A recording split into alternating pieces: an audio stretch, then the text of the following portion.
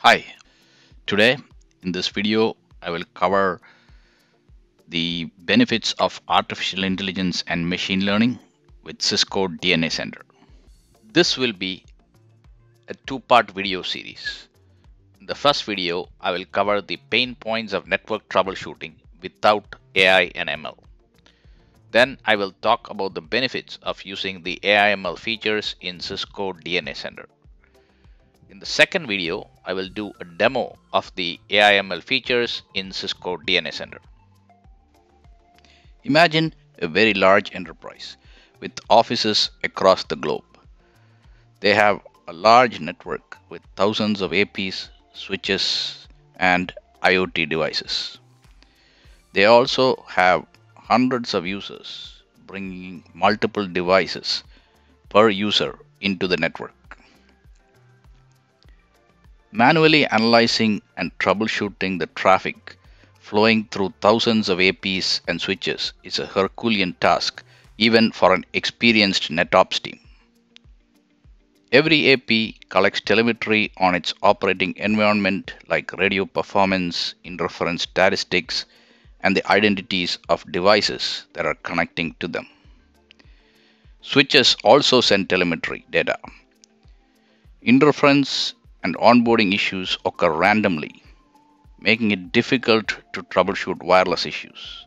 Is onboarding time acceptable to users when they are roaming? Is the SaaS application experience meeting user expectancies? With lots of data coming in from the network, engineers have a hard time shifting through the noise to find the real issues. AI/ML and Cisco DNA Center automates the finding of patterns in trillions of bytes of data from network devices to uncover real actionable insights. Before AI and ML, users raise trouble tickets when they face network issues. Network engineers use multiple tools to troubleshoot the issues. They look at logs and alarms, which can be very noisy and are reactive. This is a very frustrating experience, and it's repeated every single time. This results in a loss of time and money for the business. Cisco DNA Center with AI/ML solves this problem by using dynamic baselining and AI insights. The data is sent encrypted to the cloud. It is also stored encrypted in the cloud. The network engineer looks at AI insights, for example, radio throughput going down for a period of time for an access point, checks the location of the access point, and finds that there is a new microwave in that location causing interference, removes that microwave, and resolves the problem. The network engineer is happy and she can go back to doing more useful work. This is the power of Cisco DNA Center with AI and ML. Artificial intelligence is a system for solving complex problems and taking actions without human intervention. Machine learning is the ability to statistically learn from data without explicit programming. Cisco DNA Center collects data from network devices like wireless LAN controllers, access points, and switches. Some of these key KPIs are sent to the cloud for longer-term storage to create a large data lake. The data is first de-identified and then encrypted before being sent to the cloud. It is also encrypted at rest in the cloud.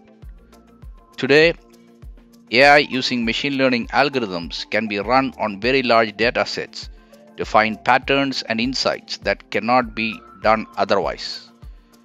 It can also be used to create dynamic baselines which can be used to define what is normal behavior. Issues are raised only when these baselines are violated by the KPIs. This helps reduce the noise tremendously by only surfacing real issues, allowing the engineers to fix those problems and not waste time chasing alarms based on fixed thresholds which may not be real issues. Cisco DNA Center uses dynamic baselines to generate issues for onboarding and application experience for cloud and media applications. It provides insights into deviations for key KPIs like radio throughput, client count, interference, etc. on an access point or building.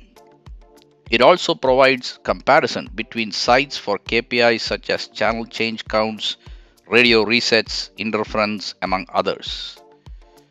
This allows an engineer to compare, for example, a building with newer, updated software to a building with older software.